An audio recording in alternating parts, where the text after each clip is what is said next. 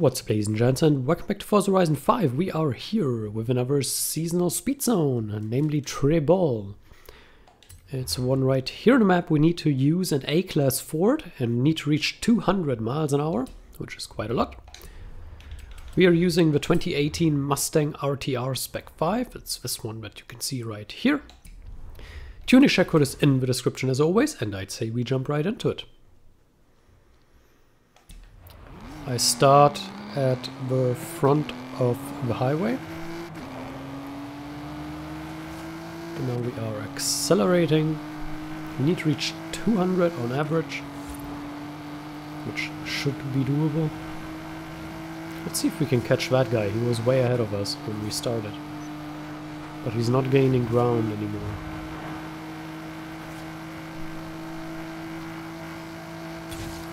There we go, turn 5, turn 7, turn 8, turn 9. Speed going up. 214, average above 210 now, and we're also closing in on that guy now. You have arrived at your destination. That was 200 yards, easy enough, I guess. Let's see.